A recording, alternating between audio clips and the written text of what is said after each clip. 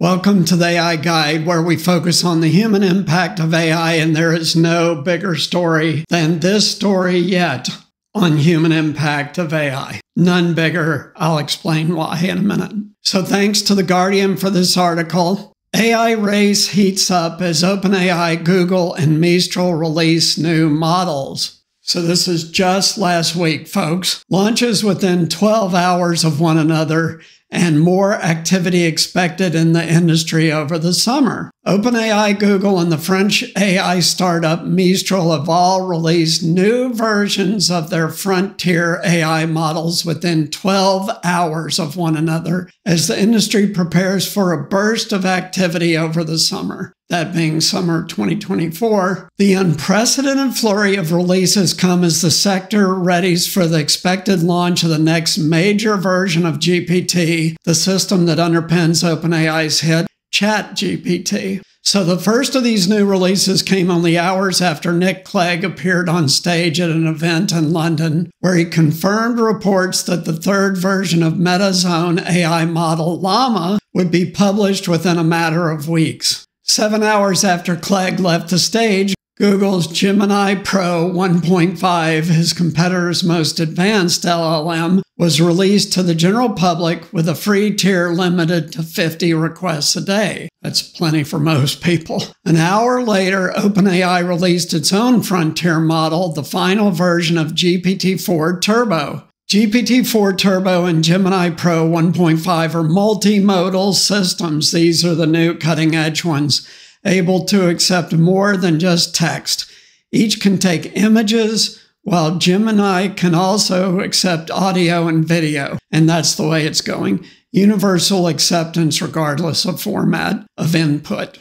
In the early hours of the morning in France, Mistral, an AI startup founded by a number of Clegg's former colleagues in Meta's AI team, released its frontier model, Mistral 8X22B. Unlike its two American competitors, Mistral was released through a simple download link to a 281 gigabyte file. The company, like Meta, takes an open source approach and publishes its AI systems free for anyone to download and build on. That approach has been criticized as potentially dangerous since it leaves the developer unable to intervene and stop its systems from being used for harmful ends, nor to pull models offline if vulnerabilities or biases are discovered and need to be fixed. Others, including Meta, defend it as ultimately leading to better outcomes than systems kept in the clammy hands of a small number of very, very large, well-heeled companies in California. So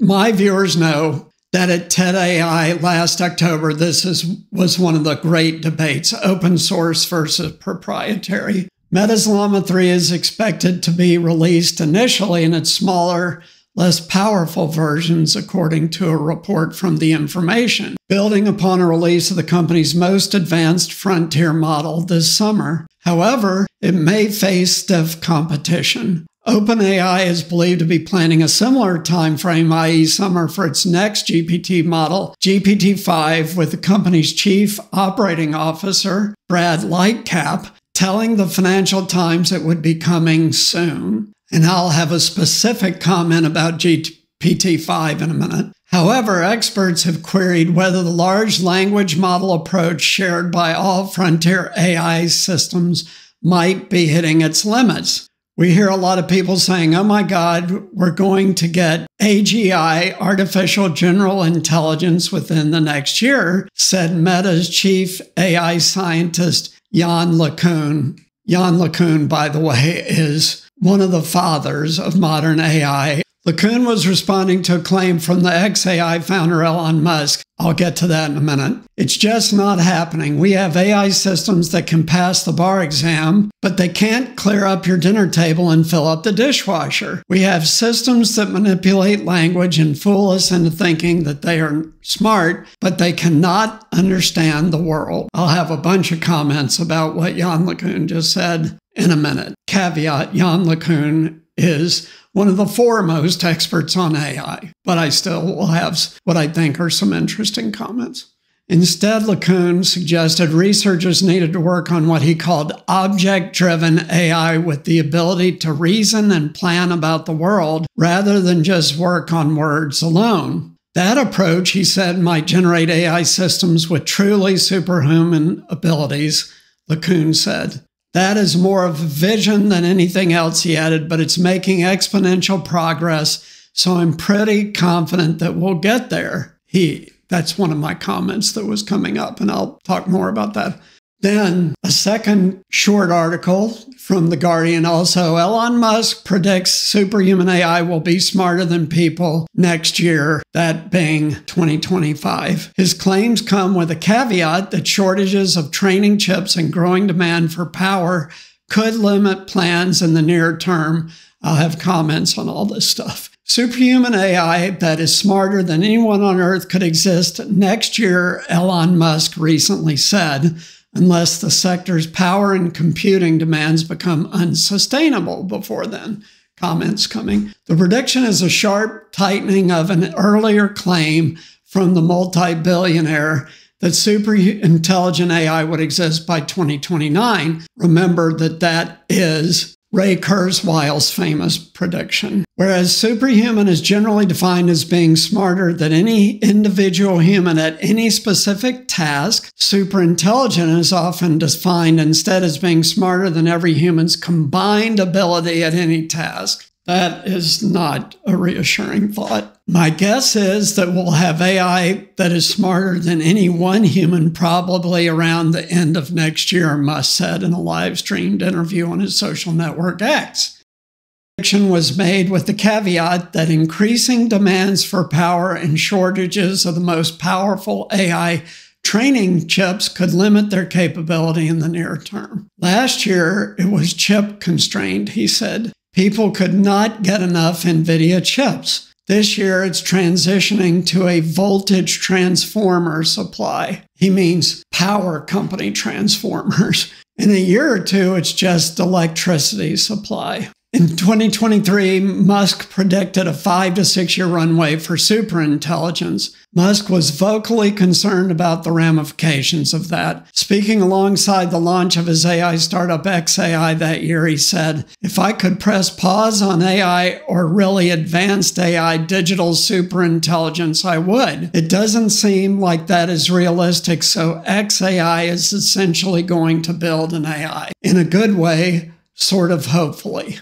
Musk said, "It's actually important for us to worry about a Terminator future in order to avoid that Terminator future." A year later, now in 2024, and xAI is firmly trying to lead the development of superintelligence. In a recent interview, Musk said the latest version of his chatbot Grok AI was on par with GPT-4, the leading model from OpenAI. GPT-4 is more than a year old, and competitors have already met or exceeded its capabilities, with Anthropic's Claude 3 Opus generally seen to be the new market leader. The entrepreneur's predictions, that's Elon's predictions, are infamously freely made.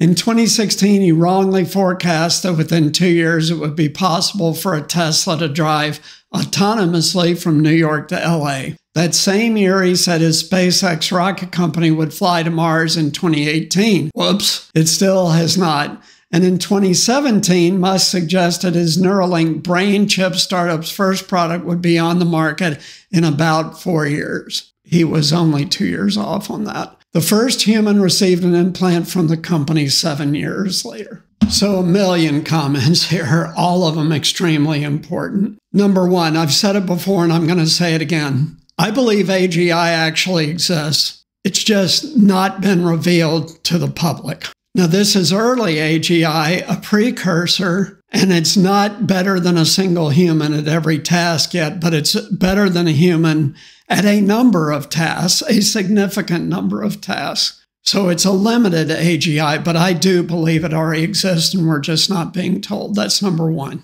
Number two, the biggest impact of AGI I've talked about before is going to be psychological. When human beings realize we're no longer the smartest, this is an existential mental change for human beings. We're used to being the top dog on the planet for tens of thousands of years now. very quickly that will be over. That is going to freak many people out. It's going to be interesting to see the social problems that that causes. I have likened it to aliens landing. It will be that big. GPT-5 specifically, I believe it is an interim step to AGI on the language model side, a big interim step to AGI. Now let's talk about what Yann LeCun at Meta was talking about.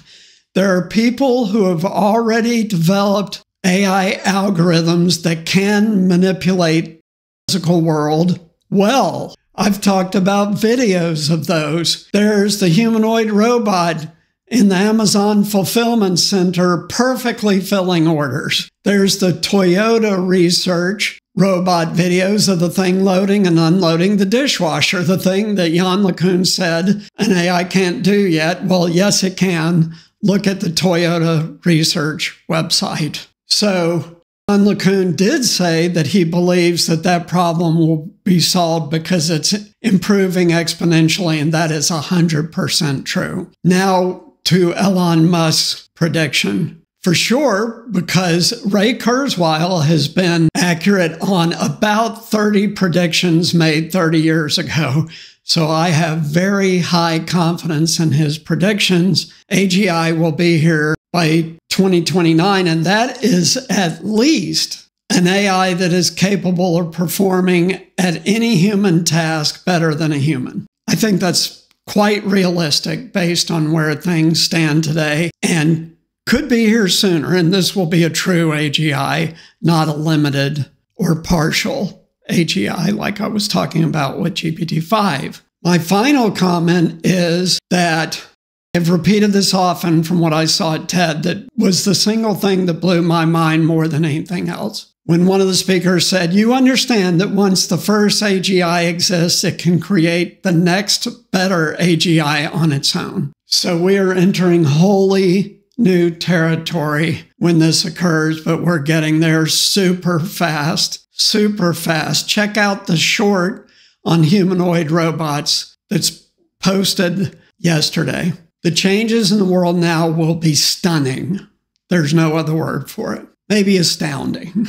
So thanks so much for tuning in. If you like this episode, please like, subscribe, and share. Also, please support us on Patreon. We really need your support. We cannot do live events at cutting-edge AI conferences without you supporting us on Patreon. It's just not going to happen. Why? Because I have a day job that I'm tethered to until I get your support on Patreon. This channel can be much, much more than it is with that support. So thank you for supporting me on Patreon. That's it. Take care. Have a good rest of the week.